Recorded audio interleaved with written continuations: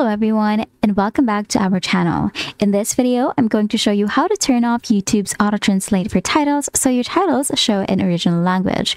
The first step is you're going to head over to your Google Chrome extension store, and then from here you're going to search for a YouTube no translation app or a YouTube no translation extension. Now from here you're just going to click on add to Chrome, and this one you're just going to click on add extension.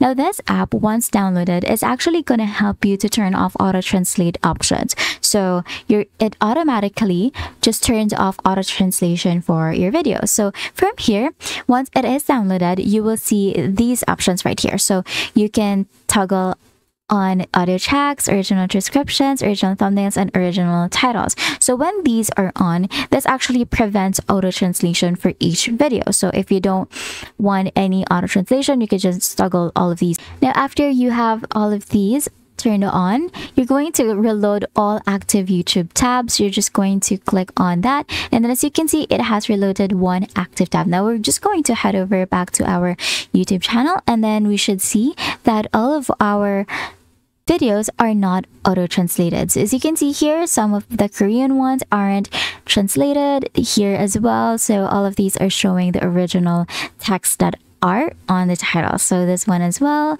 And that's it. That is how you can turn off YouTube auto-translate for titles. Thank you for watching, and I will see you in the next video.